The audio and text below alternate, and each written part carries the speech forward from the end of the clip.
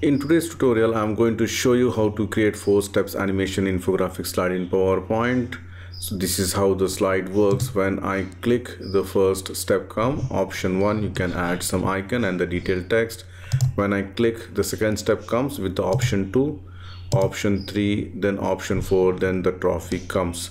Similarly, I've created one more slide where I have added the options or the color only on the one side. So depending on your requirement, you can choose or change the colors or add some additional steps. And if you have not subscribed to my channel PowerPoint University, please subscribe it now and make sure to enable the bell notification icon. You can join my Telegram group with the help of this link. And if you like to contribute to my channel, you can do it through PayPal or Patreon. The link is provided in the video description section. I have used Office 2019 version to do this. So let's start the tutorial. Add a new slide and change the background to any light color background. Then go to view, enable the guides and the grid lines. You can see this like this. Then go to insert shapes. From the rectangles, I'm going to choose the rectangle single corner rounded. Draw this one from the bottom, maybe this much size, and later on we can change the size. And rotate, I'm going to make it flip vertical. You can see here, and if you want, you can make it somewhat more curved. Shape outline, make it no outline. Then I'm going to add one more rectangle. Go to insert shapes, select the rectangle, draw the rectangle maybe till here. Shape outline, no outline, shape fill, make it white, and send this to back. All right, so this is my first one. Then I'm going to select both of this, hold the Ctrl Shift key together and move it up. Okay, and then this one I'm going to increase the size here and I'm going to reduce from the left side. You can see here like this. All right, and here also I'm going to do that one. Then I'm going to select both this one, again hold the Ctrl Shift key, move it up. Similar thing I'm going to do it here, and from here again I'm going to reduce the size, and you can see here, so this is my third one.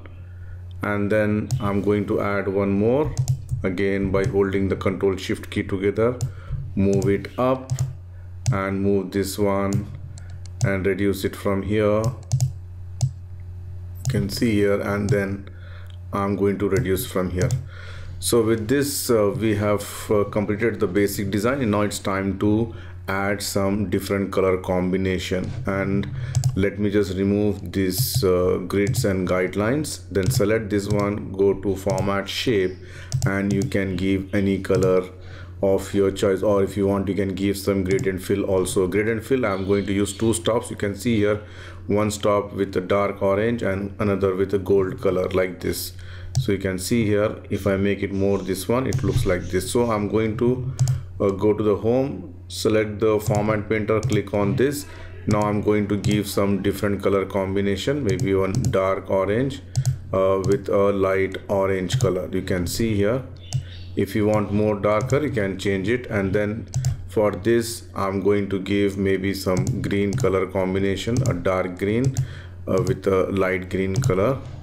Okay, and this one I'm going to use maybe some other color. So you can see here, maybe a dark orange, or sorry, select the gradient fill, dark orange with the lighter one, okay, the pink, sorry. So once this is done, what I can do is I can give the same color combination with the help of the white colors only. So for that, let me just make this as also gradient.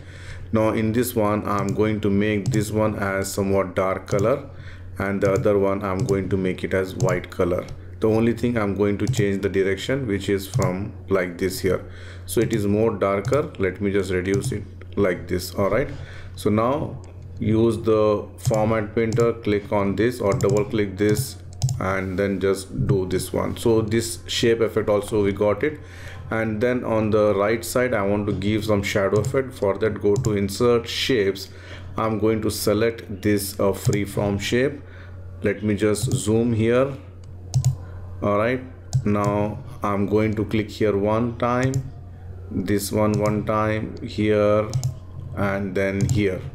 shape outline, make it no outline. Again, gradient fill, both the colors I'm going to give it black, this also black, and then change the direction something like this, and here also I'm going to give it black. All right, the only thing which I'm going to do is I'm going to select this one transparency, I'm going to make it fully 100%, no transparent, and here also I'm going to give some transparent effect. So now how much you want, you can just reduce this one, so you can see the width. Again, if you want further, I can make it more lighter. All right, so we got this effect also. Press Ctrl D to duplicate and add it here one by one.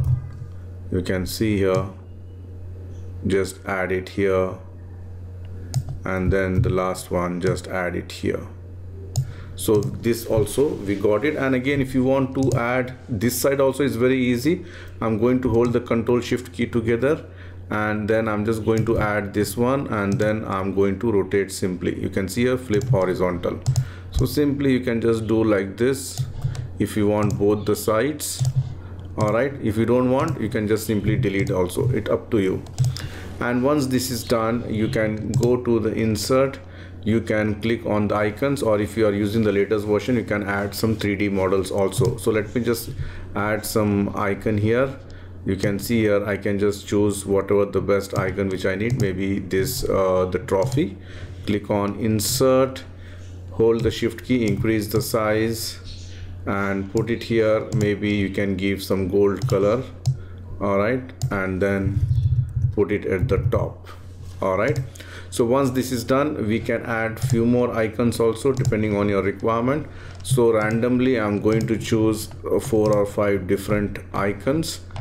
All right, so let me just select 4 icons here and move it aside, make the height as 0.7 both, and then I'm going to make this as white color, and then I'm going to copy it one by one or position it one by one over here.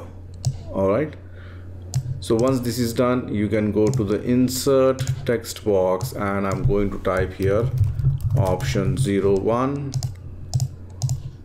right align, make it white, choose some good font. If you want, you can make it bold also. Press Ctrl D to duplicate, again Ctrl D. All right, so like this you can do, and then change the option numbers to 2, 3 and 4, and then this side you can add some detailed text. Add detail text here, reduce the font size, maybe center align, maybe some light color, or maybe left align only. Press Ctrl D to duplicate. You can add the detailed text one by one on these particular steps. All right, so you can see here the design is done. And then if you want to do some animation, better to select all those things and press Ctrl G to group it, and then you can do any animation of your choice. So you can see here, I'm just going to group one by one. All right, then go to the animations, close this one, enable the animation pane. So whichever animation you want, for example fly in, it comes like this. All right, so double click the animation painter. So this animation looks something like this. So I think if you want to change some other animations also, you can just change it whichever you want. You can go to more entrance effects, or if you want, you can make it stretch also like this. All right, so it will come like this, 1, 2, 3, 4. So depending on your requirement, whatever the animations you want, you can simply add those animations.